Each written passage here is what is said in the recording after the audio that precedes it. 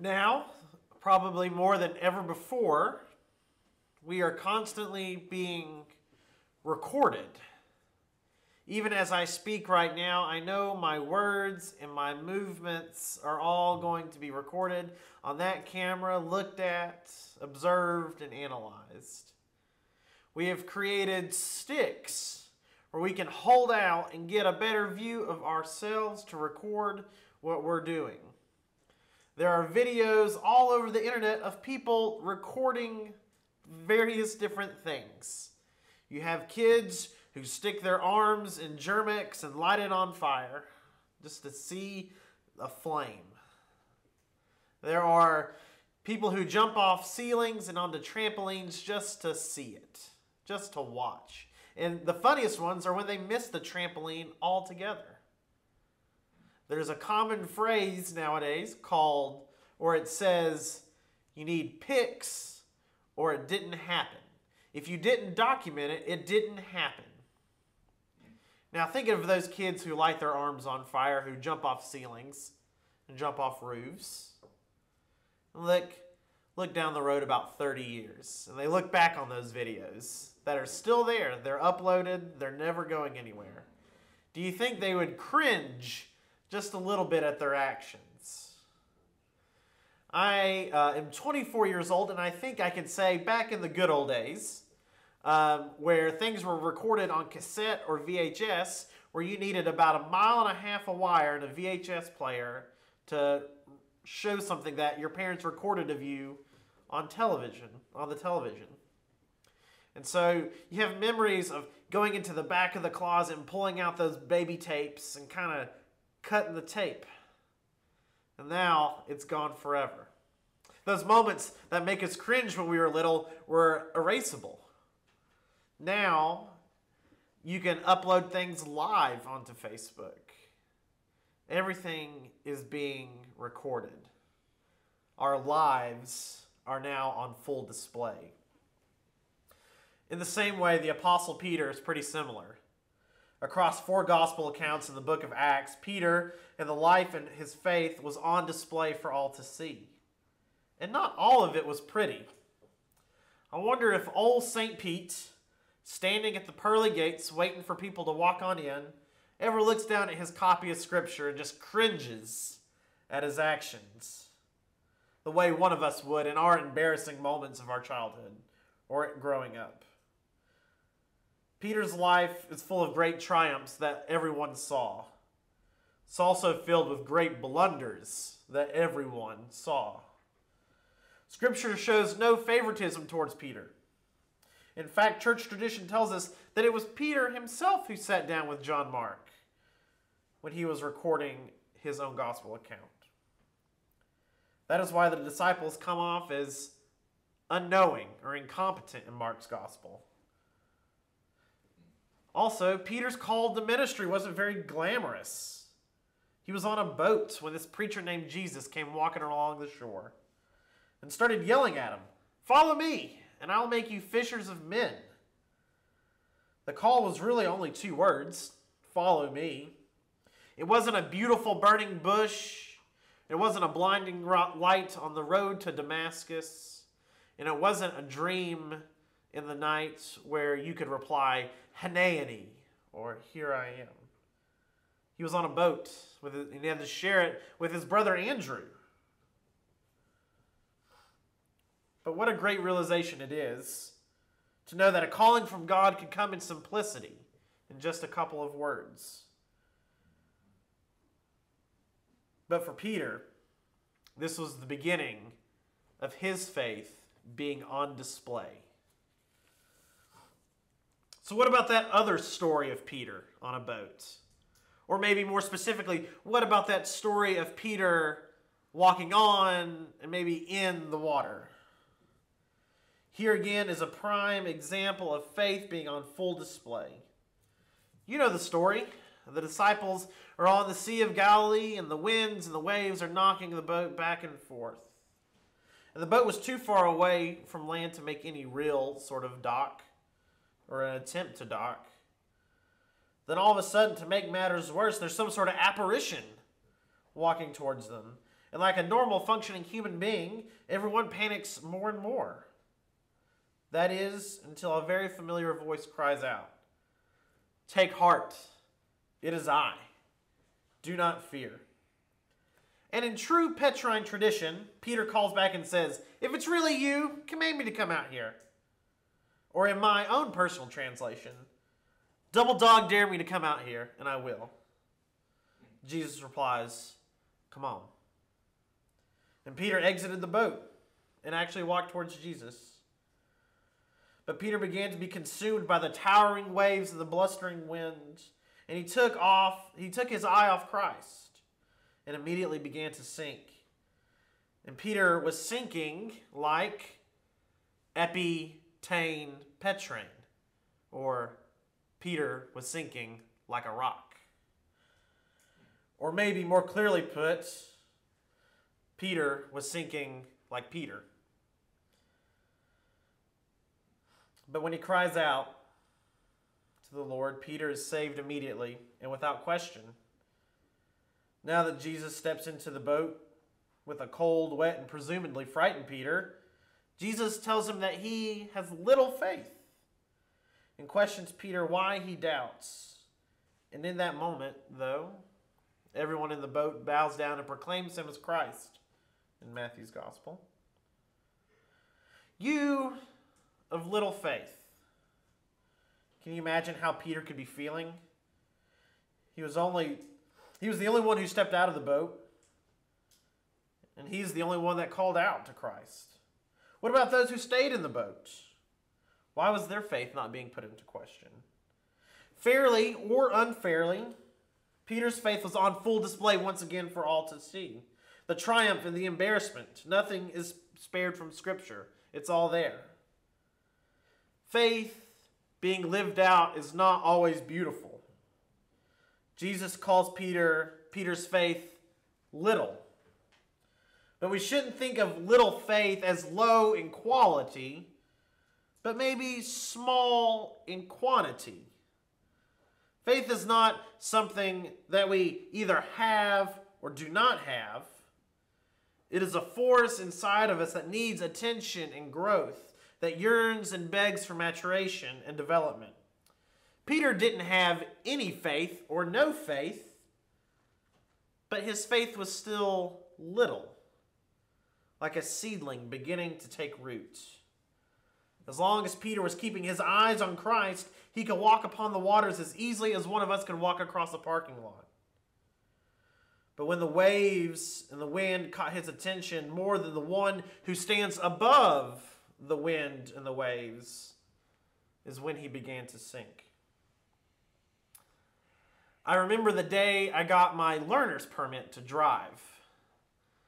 It's pretty surprising that they actually let 15-year-olds with no driving experience come in and take a test and are allowed to drive an actual vehicle on the actual road. Now, outside of driving a few laps around my neighborhood at a blistering 20 miles an hour, I have not had a lot of driving experience at age 15. But we went to go visit my grandparents in Honaker, Virginia. Population, a few. That livestock may outnumber the actual people. But my dad thought this was a good place to really start my driving experience.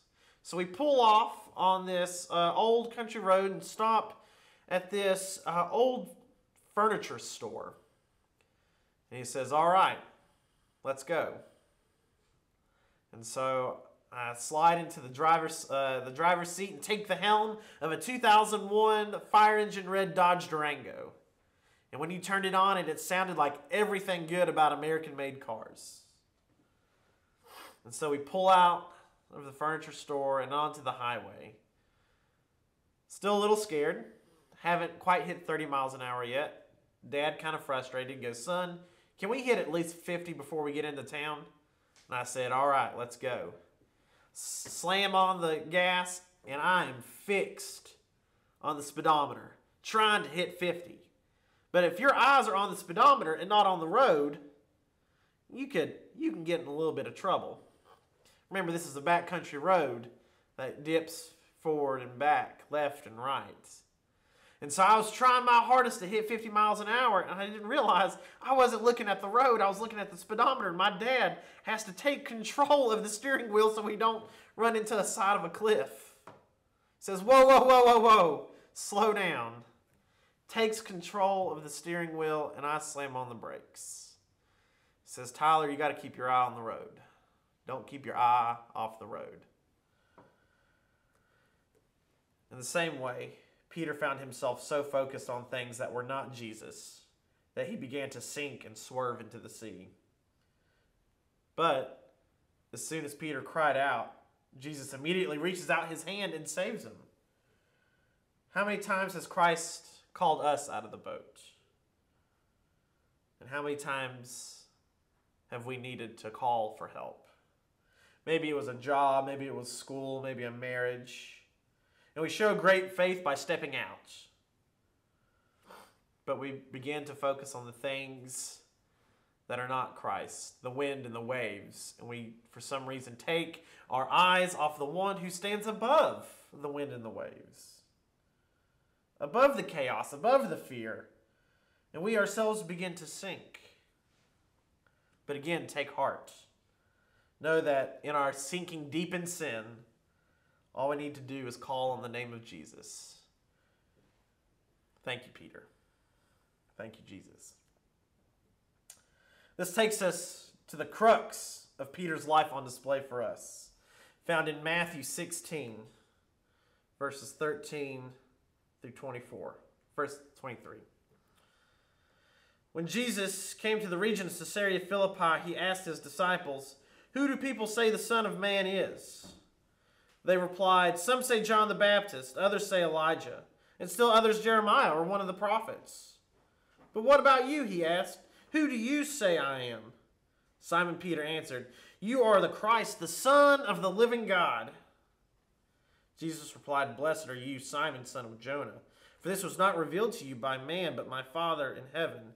And I tell you that you are Peter, and on this rock I will build my church, and the gates of Hades will not overcome it.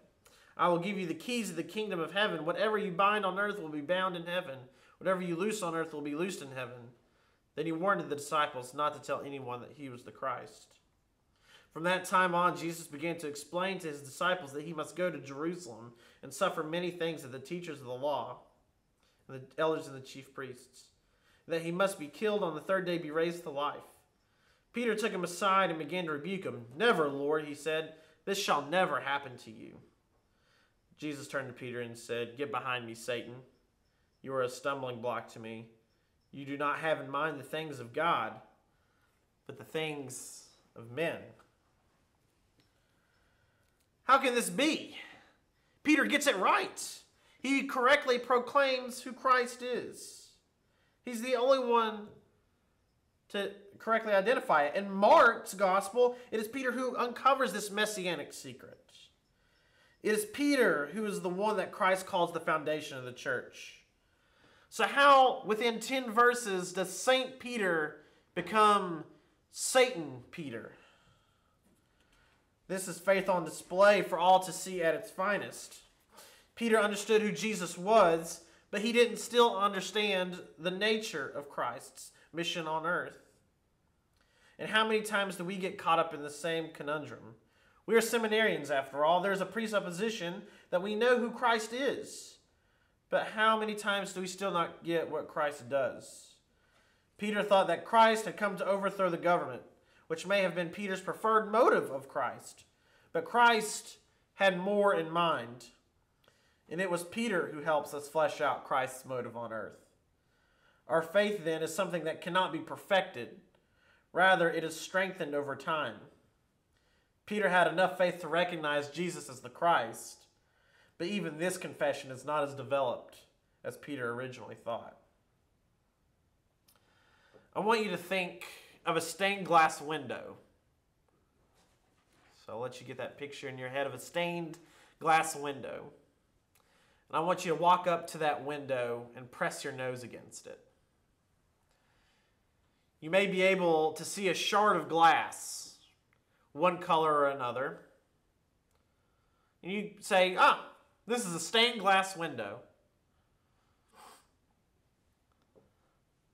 But you may not get what it shows, what it depicts. So you take a step back and you see multiple colors and multiple shapes starting to take place. And you take another step back and you start to see a wing or a cross or a person. And finally you take enough steps back to see the whole thing, the whole picture. Peter knew. Peter was standing this close to Christ. Nose pressed against him, and correctly identified him. But he didn't have enough sight to step back and see what Christ was doing. Peter saw the title. Christ wanted him to see the story. Further along in Peter's life, we see great missteps, like denying Christ and hearing the cock crow. And there's a time where the Bible is silent about poor Peter. And this leads us to the shores of the sea after the death and resurrection of Jesus Christ. Peter has gone back to his job as a fisherman. And like any good first century fisherman, he wasn't wearing any clothes when John turned around to him and said, "Hey man, the Lord is over there." Knowing the boat was about 50 yards away from the shore, he puts on a cloak and swims to Jesus instead of waiting for the boat to go 50 measly yards. And there he was, Jesus in the flesh, right there, ready to forgive. And the call is the same. Follow me. Peter's faith shows that whether we are sinking, doubting, fearing, or anxious, or downright ignorant, Christ is right there, ready to forgive and ready for your rescue. So how did Peter do after this forgiveness, without his buddy and mentor Jesus beside him? Well, the second chapter of Acts tells us he excelled with flying colors. On the day of Pentecost, the Holy Spirit comes down and spoke in tongues, and all people spoke in tongues, and tongues were understood. The Holy Spirit now reigned in the hearts of the people and no longer the center of the temple. Some thought this was nonsense, and others thought that tailgating started way too early. But Peter, we expect Peter to say, these people are drunk. But no, it is Peter who correctly identifies this is the coming of the Holy Spirit, and he stands and he proclaims the coming of the Holy Spirit as from the book of Joel. Peter is excelling. His life is depicted by Scripture as the one that shows maturation and development. It's not only Peter the man, but Peter's faith has grown now in a way where he can truly be the foundation of the church, as Christ as its cornerstone. Christ, while on earth, was constantly working on Peter, and Peter was willing to learn, speak up, and grow. He learned not only who Christ was, but also his mission. He spoke up when the time was right to correctly identify Christ and the Holy Spirit. Peter is not the same person when Jesus called out to him on the boat. He grew from Peter the fisherman to Peter the fisher of men. And the call of Christ is still the same. My favorite SNL skit of all time is this CEO, this high-powered CEO. He's very smart, but he has the body of a baby. And so he can't walk, so he crawls. And he puts fingers in his mouth, and he's wearing a suit, but he's acting like a child. He was a CEO, but still not getting it. Still not with motor skills or function. The same can be said about our faith. As ministers of the gospel of Jesus Christ, we cannot have the same faith as we had when we first accepted Christ. I might be wearing a vest and a tie and talking with some articulation, but if I had the same faith I had when I was 12, then I'd be like a baby in grown-up clothing. Babies are always cute because they have zero motor function. But as they get older, we expect them to be articulate and to walk and to grab and to read and finally to critically think. We as ministers are going to be watched. Our faith is going to be on display for all to see, fairly or unfairly. What Peter teaches us is not perfection at every step of the way, but gradual and continual growth encapsulated inside of the grace of Jesus Christ. May we always be aware that our lives, not only being a living sacrifice to God, but also a living witness to the miraculous work and the saving power of our Lord, Jesus Christ. Amen.